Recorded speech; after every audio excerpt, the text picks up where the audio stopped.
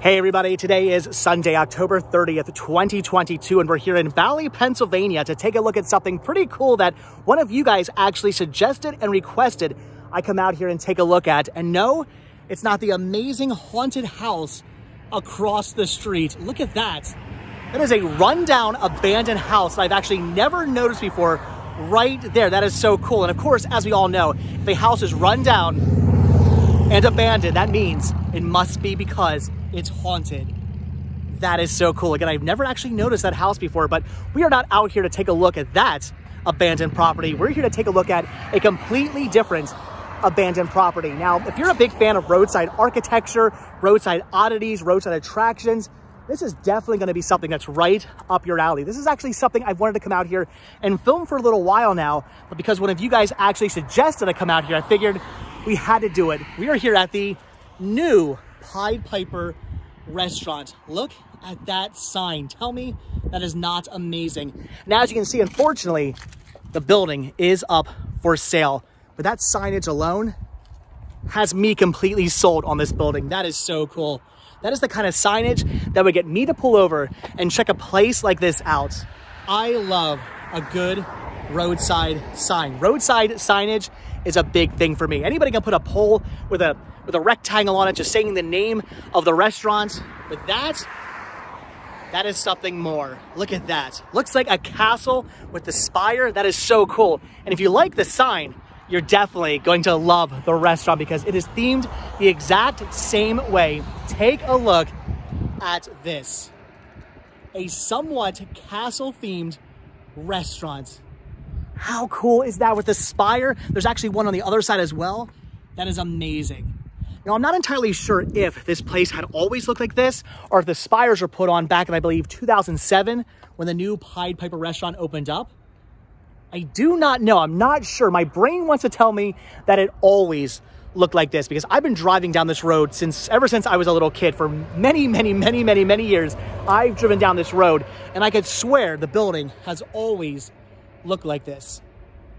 But as we all know, as I've said before, the mind sometimes plays tricks on you, and I could be just only thinking back as far as 2007. Maybe this building did not look like this before 2007. I don't know. So if you're actually from the Bally, Pennsylvania area and you remember as to whether or not this building always had these amazing spires on it, leave a comment down below. I'd love to hear what you remember. Did it always look like this? Or was this something the Pied Piper restaurant did back in, I believe, 2007 when they opened up? Because the Pied Piper restaurant actually was in a different town. And then in 2007, they moved into this location. But I don't know if they moved into the location and put the spires up, or if they moved into this location and it had always looked like this. I'm not entirely sure, but this is pretty awesome. Again, abandoned. Nobody's been in here for the last 2 years now, shut down in 2020 from what I was reading. But what's really awesome about this one, I want to show you guys, is what the inside of this place actually looks like. Because look at that. I don't know if you guys can actually see inside there, but there are placemats still on the tables. There's salt and pepper and sugar out there. There are menus on the table. This table here actually still has a calculator on it. It looks like this place was just shut down one day. One day, they had patrons in here. They were serving food. And the next day, they were just not open anymore, which is really crazy. When it comes to abandoned places, I love abandoned places that look like they were just shut down one day. One day they went from being open, the next day closed. No big closure, no, let's get rid of everything. Let's take everything out of here because we're closing down. We know we're closing down. This looks like they had no idea they were actually going to be closing this location. It just randomly happened one day. Inside there's actually a claw game inside there. There is what looks to be a functioning claw game with actual stuffed animals still inside it. The Pied Piper Diner delivered with Grubhub, not anymore, unfortunately. That is crazy. Again, all kinds of menus, salt and pepper and sugar and whatnot, placemats on the table. There's actually a buffet back there. Pretty crazy. So again, I believe this place actually shut down in 2020. And from what I heard, it could be because of one of two reasons. So the first reason that I heard as to why this place shut down, and this might be the actual legitimate reason, I'm not entirely sure, But apparently in 2020, they shut down due to COVID, unfortunately.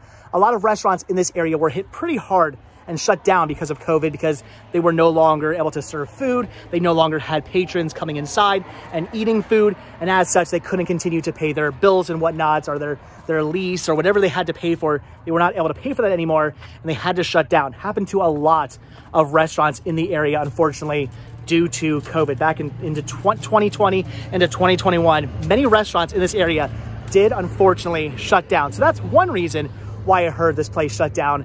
But then after digging up a little bit more research, look at that.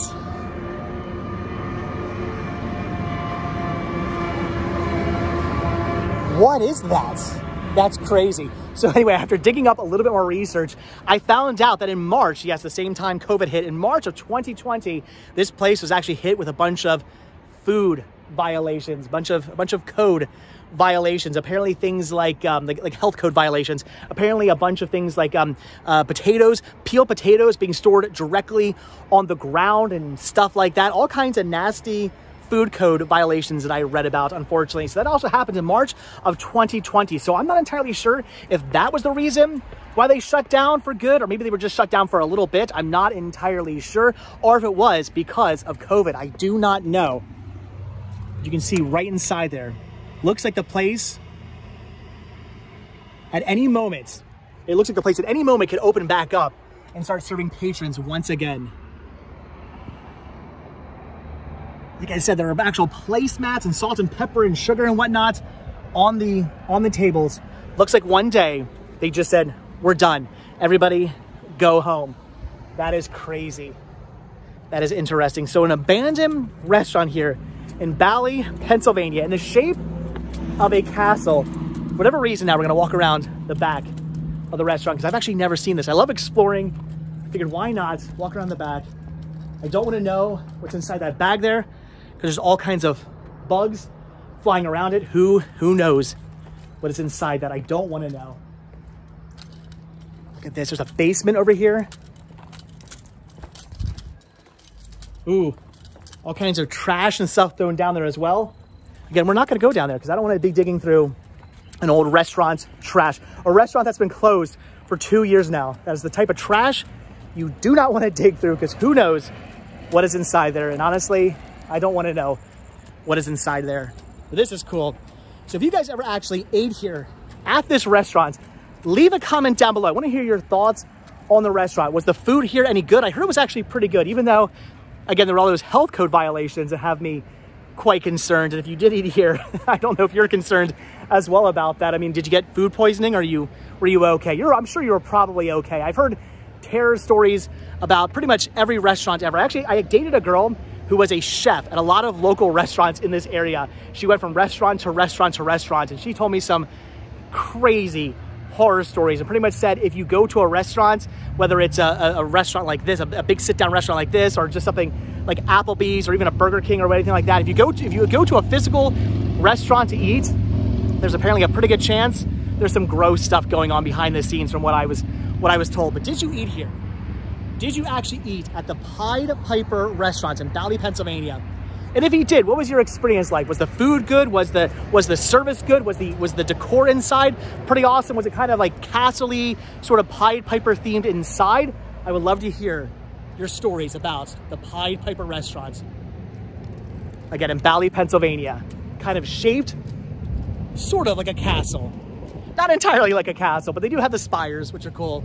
I even love the front area here. That's really neat too. That reminds me of like a captain's like a captain's area on like an old ship. Look at that. I think of the old like paddle wheel ships. That's what that looks like to me. That is cool. Who knows? Maybe at one point this was actually themed like an old, I don't know, casino paddle wheel boat. Who knows? That is cool.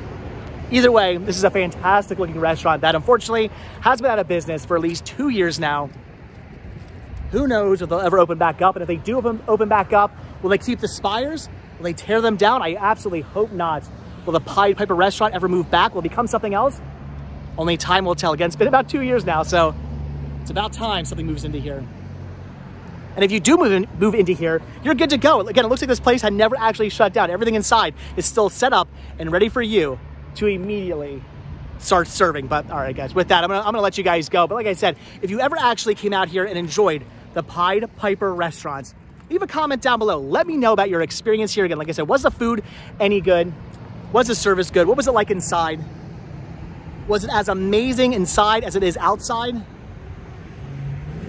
Are you worried about the health code violations that apparently they were participating in? Either way, that's pretty awesome. That's pretty cool. But again, I'm gonna let you guys go. So as always, guys, thank you so much for checking out this video. Be sure to hit that like button, hit that subscribe button. Also check down below for links to Patreon. If you guys do become a patron, I will send you a postcard every single month from the road.